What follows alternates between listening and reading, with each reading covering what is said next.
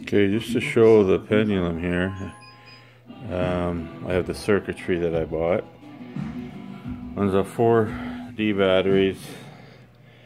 There's a coil there, and underneath here, I don't know if you can see it.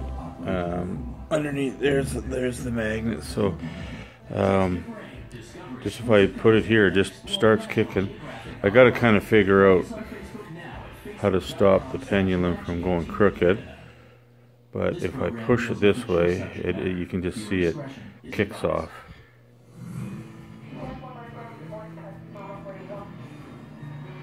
More than a third of Canada's foreign students attend classes in Ontario. So somehow, see, I just have it up here on a pivot like this, and